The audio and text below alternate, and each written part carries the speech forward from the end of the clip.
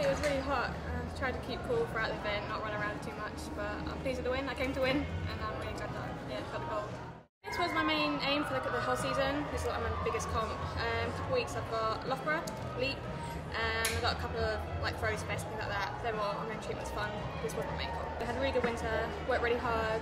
My coach Nick Neeland has really helped me loads this winter, and I'm looking forward to next season already because we've only had one season together, so really looking forward to next season and getting involved in the winter already. I'm a lot more confident generally. I kind of went down a couple of years ago and put a bit down, but it's really brought me back up again. So the confidence in throwing is really important, and that's the main part, I think, really. Technically, just lining it up better. Those are the main things. The first couple of throws, I felt pretty confident and pretty ready. And I think as the heat got, and I wanted to throw, I kind of tried too hard. So the other throws didn't quite hit the same. I think I was just a bit eager. So first couple.